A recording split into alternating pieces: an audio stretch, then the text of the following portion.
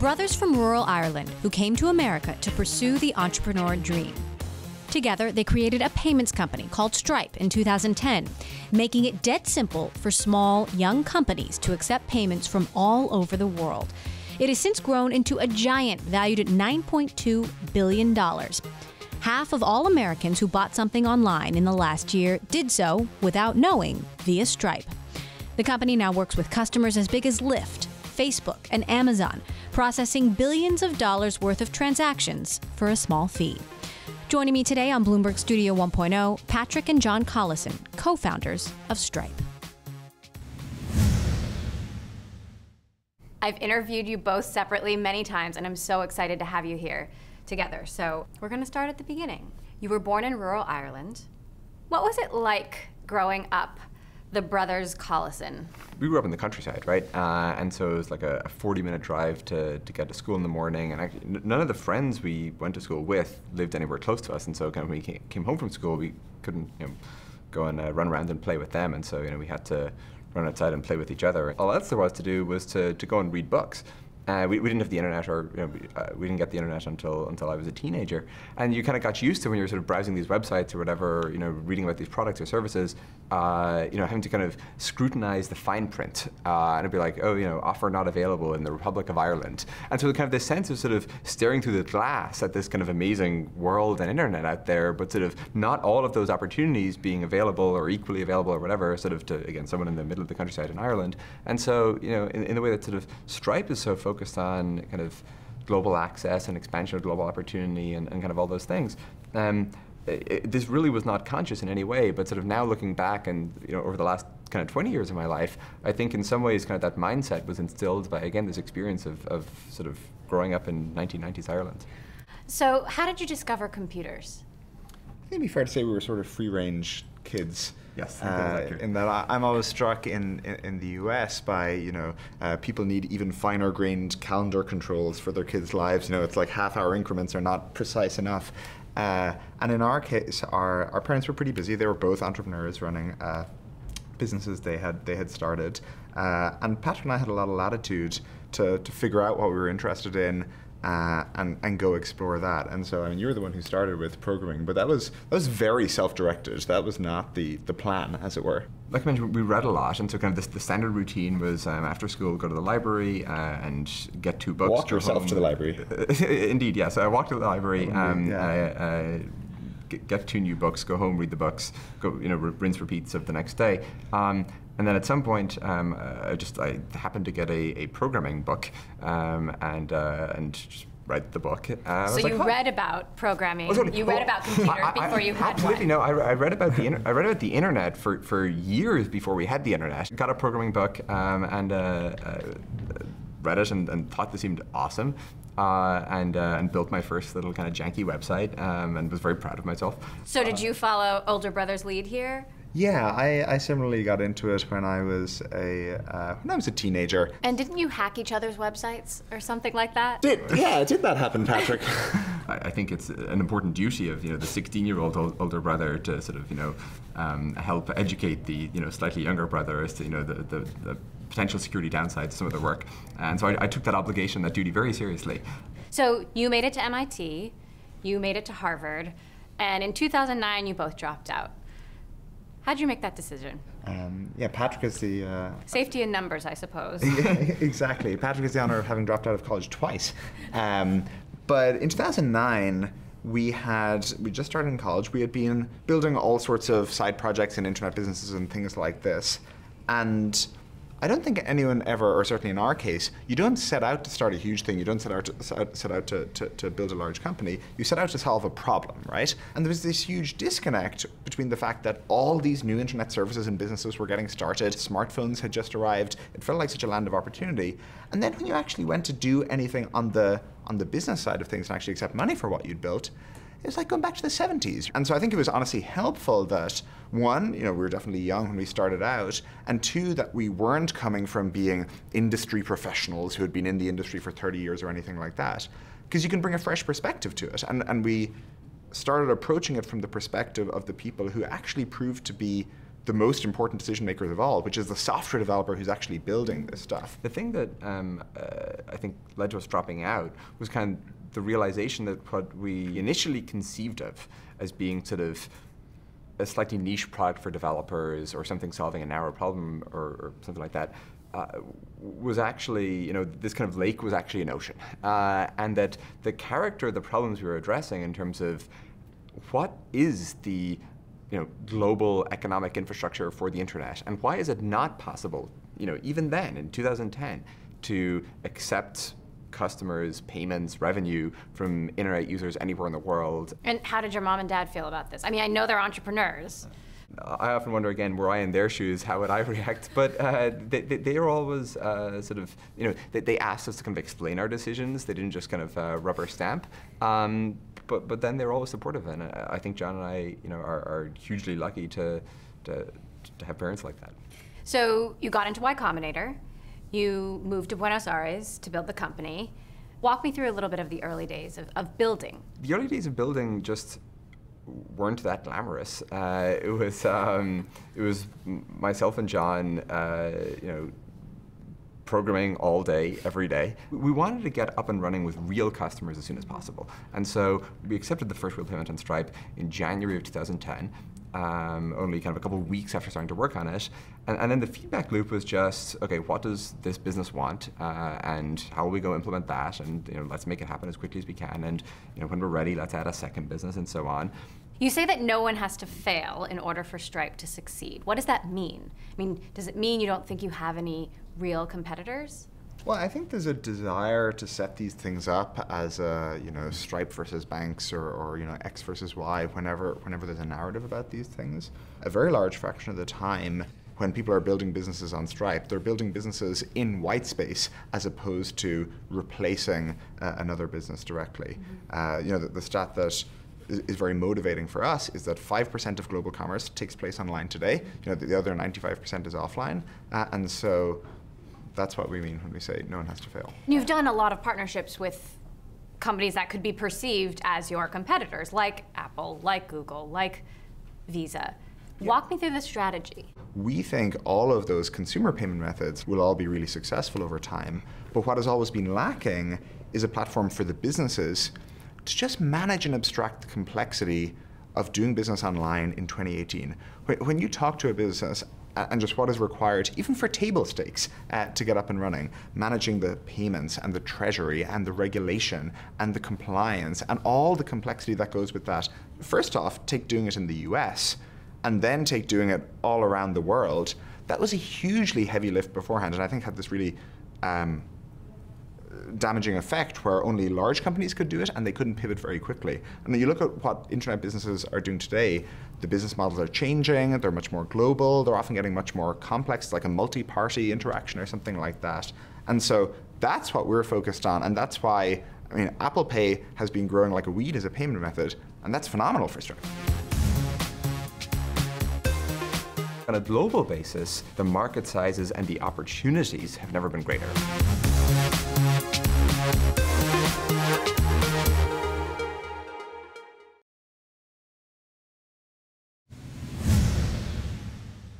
Stripe's been working with smaller businesses for a long time, but Bloomberg broke the news. You are now working with Amazon. You're working with Facebook, Microsoft, Allianz, Booking.com, Lyft. How does a startup that is growing, but still a startup like Stripe, serve such huge companies? I think our success with sort of these larger companies and the companies you name, it's not kind of despite the fact that we started working with startups, it is because we started working with startups. In that, when you start as a startup, and especially when you're serving startups, you can't bamboozle them with like fancy sales materials and like this big marketing campaign or whatever. Like, they're just not going to be deceived by it. They will assess you precisely on the product merits, what helps them innovate fastest and fulfill their ambitions and goals and all the rest as rapidly as possible. And so it's really punishing. And so we were forced to build a product that sort of helped them execute as quickly as possible. So Stripe makes money by charging a small fee on every transaction. You're now processing billions of dollars a year for hundreds of thousands of companies, taking payments worldwide. You're reportedly valued at $9.2 billion. You've raised $450 million in funding. Some analysts say your valuation isn't justified, and we've certainly seen companies going to the public markets that haven't been able to hit the market cap that they raised at privately. Do you have any concern that you won't be able to hit that mark? I think we're certainly always paranoid that we need to execute strongly to actually meet the potential of Stripe. Mm-hmm. But if you're asking kind of does the potential market size support that kind of valuation? Absolutely, many times over, because again, the internet economy is so vast and so much smaller than it will be if we actually had the good infrastructure to support it. Do you see Stripe as a public company? Someday, quite plausibly. Mm-hmm. But the way we've always thought about ourselves is that we're in such an expansion phase. We're so far from reaching kind of the plateau of that sigmoid when things kind of stabilize and the whole business becomes predictable. I mean, I was in Asia back last week, and man, there's just like such vast opportunity there for every internet business, sort of Stripe included, that I guess we're just so fixated on making sure, how do we ensure that sort of what Stripe is doing in the US, in Europe, in Asia, in Latin America, and so on, that like we're really capitalizing on the opportunities there. And we'll then back solve from that to whatever the right sort of long-term structure of the company is. Yeah, we'll fit it within that. Speaking of what's happening more broadly, we're in a world of great political and economic uncertainty, with President Trump being elected, with Brexit, with Facebook and Apple and Google, on the other hand, sort of squelching all of the smaller companies, and in a way you could say squelching innovation. Could that hurt Stripe, given that you depend on businesses getting started? When you zoom out and I guess just take stock of sort of what's happening on a global basis, the number of internet-connected just users and people in the world continues to rise incredibly quickly.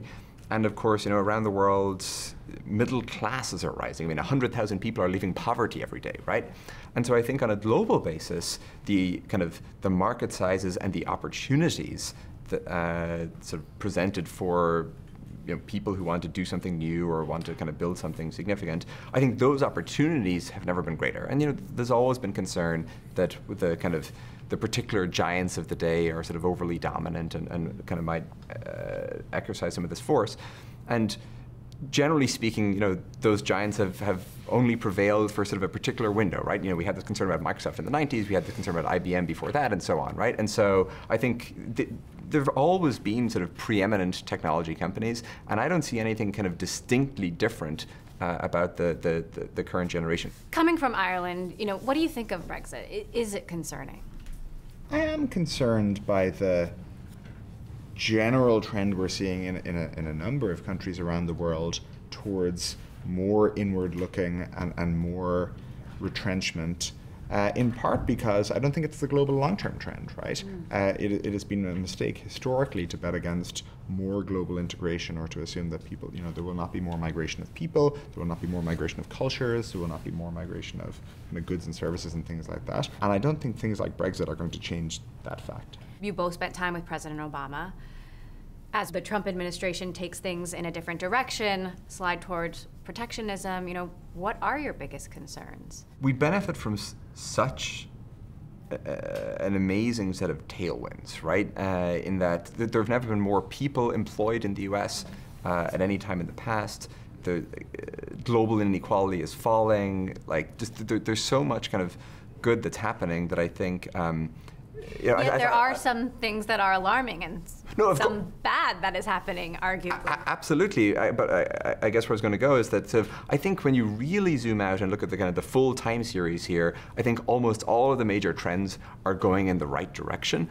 And so then what concerns me is what are the tail events that could really jolt these off course? It's not clear just how much influence a single person in a single country can have against all of these broader trends, but no, that is what gives me concern.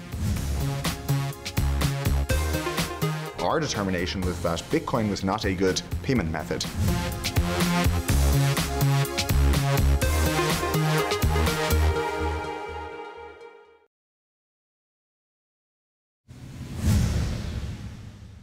Cryptocurrency is all the rage right now. and Stripe initially accepted Bitcoin, but recently stopped. Are you at all concerned that Stripe will be on the wrong side of history with that decision? We're absolutely open to revisiting this. At the time we made that decision, it was trending towards being a digital store of value. I think that's a valuable thing to have exist in the world. You know, I genuinely wish them the very best with that, right? It works less well for our use case. And this wasn't kind of so much like a decision where we wanted to be the arbiter. We're just looking at the data, and like it was declining rapidly in use as a payment method. If it starts increasing again as a payment method, then sure, great. We'll go back and we'll add it. So Bitcoin, cryptocurrency, is it hype? Is it reality? Is it a bubble? Our determination was that Bitcoin was not a good payment method, which is a very different discussion than cryptocurrencies generally. Because the value was shifting so dramatically. Well, and because the speed and cost of even just posting transactions on the Bitcoin network was the main thing. So we remain fascinated by cryptocurrencies from a technology point of view and just the general speed of execution in the space. I see tons of companies and tons of people getting distracted by almost vanity projects of, we'll put this database on the blockchain or things like this, because people are not really wedded in the technical details and what's necessary. There's a concern that Bitcoin and blockchain pioneers are still mostly young and mostly male. This as the tech industry is grappling with a big diversity problem. If the tech industry doesn't start doing a better job, including people of all backgrounds, what are the consequences? The tech industry has to be a place where people of any background or any demographic or whatever origin can really thrive. And there have been some big missteps on that front that have attracted prominent headlines, and rightly so. People are paying a lot of attention just to Silicon Valley and to how it is that we do things here, and there's kind of really real ripple effects around the world. And so I think for myself and John, we really try to start at home, as it were, and if we can't build a company and a culture and an organization that we can really be proud of, and that we can really feel good about, and that, again, where people of any background can really thrive, then I think we have not achieved anything of value. Stripe, you guys have some really interesting things. You have an open floor plan, so people change desks every so often and can meet new people, gender-neutral bathrooms. You have an interesting email transparency policy where everyone can read everybody else's emails, as I understand it. Ish, I would say. It's, people can choose to make certain emails available, but it's very much on an opt-in per email basis. But anyway. Susan Fowler, the former Uber engineer who wrote that viral blog post about Uber, about sexual harassment and discrimination, and ultimately, resulted in the CEO leaving the company, she now works at Stripe. What do you see yourselves continuing to do to attract and retain, whether it's women or underrepresented minorities? There's a whole bunch of sort of specific initiatives we work on, right? There's things around, making sure that people who become, moms and parents, stay with the company, and we track those numbers carefully, and we're, delighted they're as high as they are. And there's initiatives we work on for female entrepreneurs, and there's kind of specific hiring practices, both in how we interview people and, hiring goals, especially in engineering, that we set for managers and stuff like that. But I think sometimes people leap a bit too quickly to kind of what's their checklist of initiatives, and then they think they're kind of done. I think that if you're actually going to take this seriously, if you're actually going to do it well, I think it has to be something that is really deeply kind of just suffused in the culture, and that everybody lives every day. Because you can have a good list of initiatives, but if it's not really in the culture, then it's just not going to work. Now, before we go, I understand there's a third Collison brother who, as I hear, is even more tech savvy than you are. Tell me about Tommy. Yeah, so Tommy is 4 years my junior, and Tommy was very interested in this topic that we talk about the implications of technology and the fact that more of our lives are moving online. He was really interested in that before it was the talk of the town and before it was the cool thing to be into. And so we worked at the Electronic Frontier Foundation, which is a very storied non-profit around digital rights and digital privacy and things like that. And he now works for a company a non-profit called Tor, who produce traceless or privacy-preserving software, especially used by journalists and people like that. So yeah, I think he is the one to watch, really. He's taking a very different tack on this stuff. He was born with cerebral palsy. I'm curious how that impacted your relationship as a trio. So it kind of affected the whole family environment. And as a kid sort of growing up, whatever circumstances you grew up in, you just kind of consider normal, right? And for him and for our parents and for us, it was very no nonsense in that, well, okay, there's this disadvantage or sort of unfortunate piece of luck. But that's fine. You just figure out what the game plan is to overcome it, and then work to make that happen. And he walks and he runs and he swims and he cycles and everything else. And again, that took a lot of work. But there was no wallowing in self-pity or anything like that. And as John mentioned earlier, both of our parents were entrepreneurs. And again, kind of similarly there, people sometimes ask us, what inspired us to become entrepreneurs or something like that. And for us, it was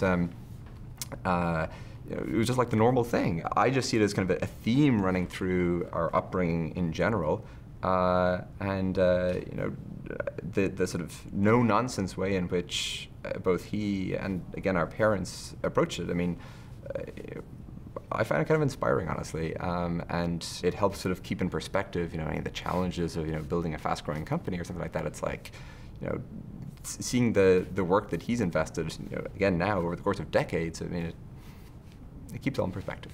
So what is your advice for aspiring entrepreneurs or people who may not look like you, who want to do what you do? The first thing is, to an increasing extent, you don't have to be here. Yeah. And that's very different even versus 10 or 15 years ago. Absolutely, yes, yeah. And it depends on the kind of company you're building. Like for Stripe, given we're serving other technology companies, there are kind of some pretty significant benefits to being here, but you can almost certainly do it wherever you are today. I would take advantage of the communities, tools, and knowledge the internet now makes available and start where you are right now. How do you see yourselves navigating your partnership, your relationship as brothers, as the company grows and the stakes, if all goes well, right, only get higher? We've figured it out. We've survived this long. I'm not too worried about it on a go-forward basis. But in particular, it's very... I think after 20 years, we can extrapolate, we'll at least survive another couple. Right. Exactly. Who gets the last word, by the way, when you disagree? Gosh, I can't remember the last time we even had a discussion about figuring that out, because when you're so focused on the work, Stripe just passed 1,000 people, we're still hiring very quickly, there's always the next problem and the next interaction to go with. And so I think one of the things that I find very enjoyable is when you have a high trust environment, which we do, and when you've been working together for a long time, you're sort of not focused on the meta structure and how do we arrange the Lego bricks and things like that. You're always focused on the next problem. Where will Stripe be in, let's say, 5 years? I hope that we have substantially completed this work of building this globally unified economic infrastructure that serves companies of every size, and that makes it possible for way more companies to get started, and sort of companies to get started no matter what country in the world they're in. I still think it's absolutely freaking crazy that if you start a business in Indonesia, good luck selling to customers in America, and if you start a business in Germany, good luck selling to consumers in China, and so on. It's like, we should be up in arms over the fact that the internet does not make this infrastructure available today, that it's not complete, and I'm very proud of sort of, the progress we've made over the first, 6-7 years.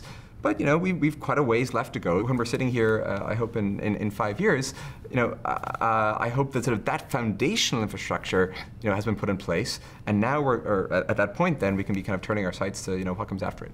All right, I'm scheduling our catch up for 5 years exactly. from now. Set a calendar reminder. John and Patrick Collison, thank you so much for joining us on the show. It's really been great to have